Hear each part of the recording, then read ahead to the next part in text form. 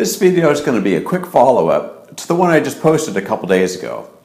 That video is on fermentation practices and things you can do to help your fermentation.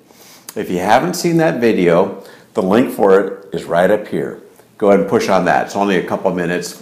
You might get something out of it. What was interesting though was the number of comments and questions that came around my statement around oxygen.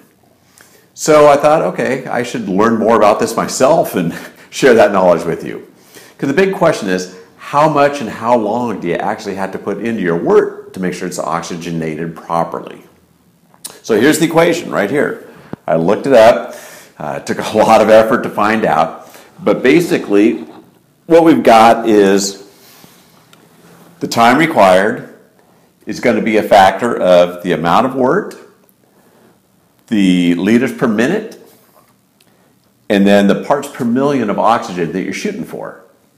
And after that, it's pretty simple. For me, it's 8 gallons times half a liter per minute. That's going to be my flow rate. That flow rate, by the way, came to me through a comment of one of the viewers in getting a flow meter to put on my oxygen tank. Very simple, inexpensive thing to add. I think it's only $12.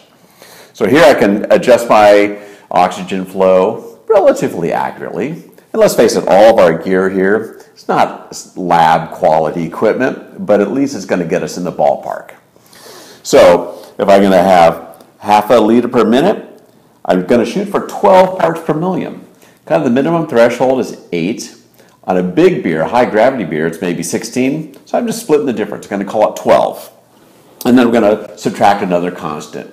So by doing the math here, I have 8 gallons times half a liter per minute is 4. I'm shooting for 12, subtracting another constant of 8, that's 4. 4 times 4 is 16, times 0.1, that gives us about 1.6 minutes. So let's just round that off to call it 1.5, so 1.5 minutes. So for me, my setup, I'm going to do half a liter per minute for 1.5 minutes in pretty much all the beers, because they all tend to be roughly that same gravity, and monitor the results.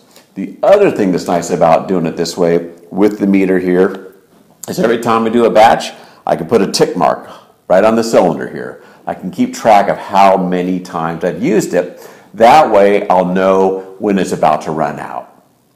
So there you have it. That's my little take on oxygen. It's been a really interesting project. A lot of fun, a lot of great comments. Thank you all for those and for the advice and questions, I'd say. I think now I'm in better shape myself for oxygenating my wort compared to how I was before.